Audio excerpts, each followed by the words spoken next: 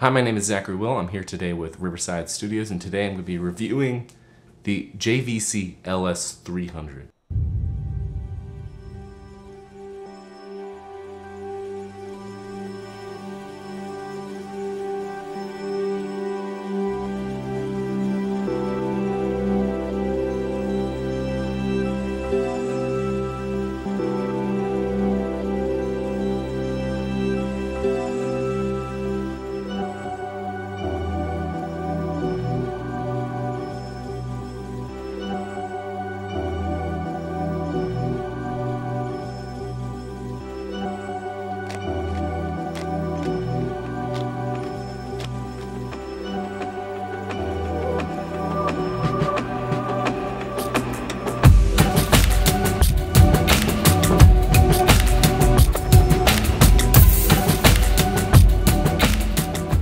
The JVC LS300 has quite a few features that really drew me into it.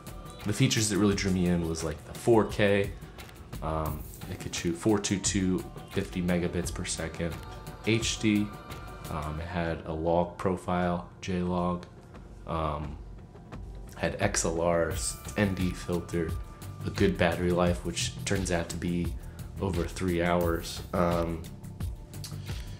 And it also has 120 frames per second slow-mo, and another cool feature of it is that it has this sensor scaling mode, which a lot of people are calling the prime zoom.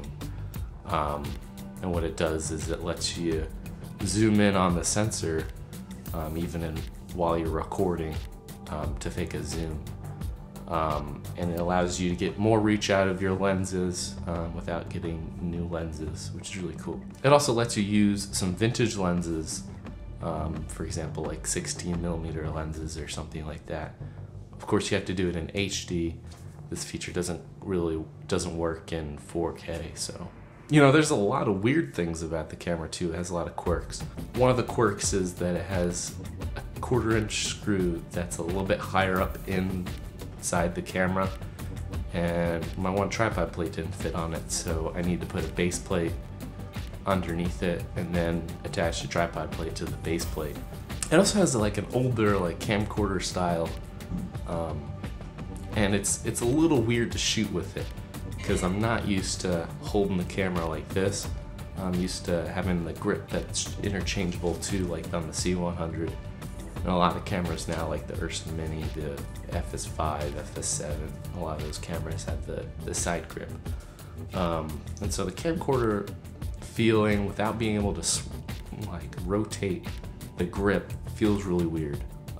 There's like a peaking mode, and it changes the whole screen to monochrome, and then you see the peaking, and then when you turn the peaking off, it goes back to color, which is kind of weird for me. I know a lot of older videographers and camera operators use that, but it's just a little weird for me. The camera also takes a little bit to turn on. It takes like, I don't know, 5 to 10 seconds to turn on, which might not seem too much, but when you're in the field, it kind of gets annoying when you turn it on. Also, whenever you need to change the frame rate, it tends to take the same amount of time it does to turn on. So if you want to switch quickly from, 24 to 120 frames per second, you'll have to have a couple seconds there to kind of adjust. The fact that most people that I work with have never heard of the camera before also is kind of a downfall of the camera. It means that people are less likely to work with you. They might not know the features, and they don't know what the image quality is going to turn out to be, so they're a little bit more hesitant to let you use the JVC LS300.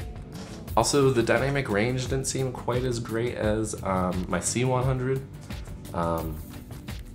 It was fairly close, but the highlight roll-off is a little bit harsh, I think. And so that leads me to believe that, they're both rated at 12 stops, but I think the LS300 might have a little bit less.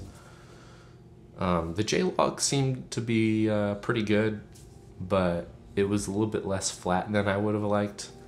But the color-wise, it seemed to be pretty similar to like a C-log.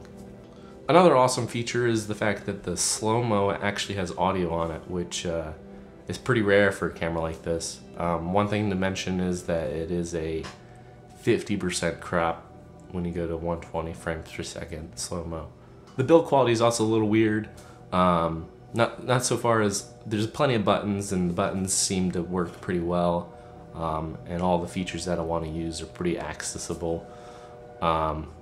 But the main thing that I have a problem with is the screen. The screen takes a lot of force because it also has the joystick on there to control the menus and stuff. And actually my screen, the joint on it broke. And so I sent it back to JVC to get it repaired. We'll see how long that takes. Which is probably one of the biggest bummers of the video. But the camera overall, I really like it.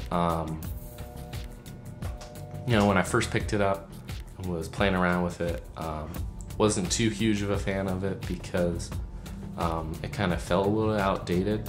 But then once I started reviewing the footage, shooting with it a little bit more outside, it turned into a camera that I really liked. The menus are also pretty easy to navigate. One thing to note is that the native ISO is 400 and only shows you dB levels. There's no option to show ISO, and so 0 dB in this camera equals 400 ISO, 6 is 800, 12 is 1600, and around 12 dB it starts to get a little bit too noisy for me. So overall, it's an awesome first attempt at a camera. I think this is JVC's first Super 35 camera. It has a lot of cool features. There's a lot to like about the camera. You just have to get over these little quirks.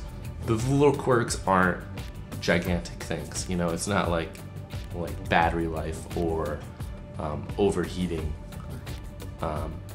It's just little things like the ISO sensitivity isn't super amazing, but it's still good. So thanks for watching. This has been Zachary Will with Riverside Studios, and like, comment, and subscribe. Signing out.